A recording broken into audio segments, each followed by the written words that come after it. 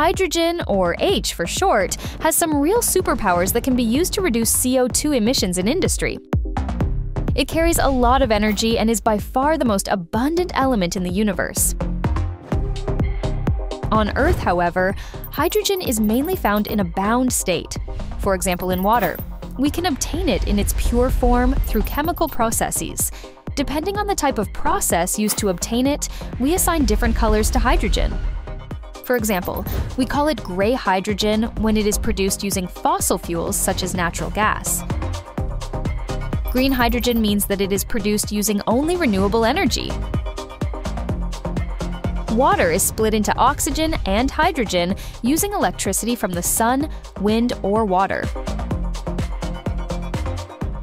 This separation is done by electrolysis. Direct current is passed through two electrodes into the water.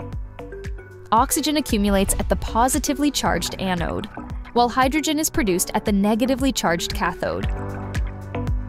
The process results in twice as much hydrogen as oxygen.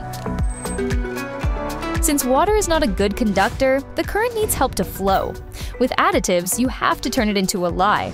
But it can also be done in a more environmentally friendly way, with pure water, thanks to PEM electrolysis. Here, a proton exchange membrane assists the movement of particles between the anode and cathode.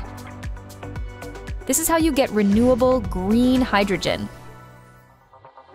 An electrolyzer can stabilize electricity grids and balance power peaks when consuming power. In refineries, it enables the production of sustainable fuels and chemicals.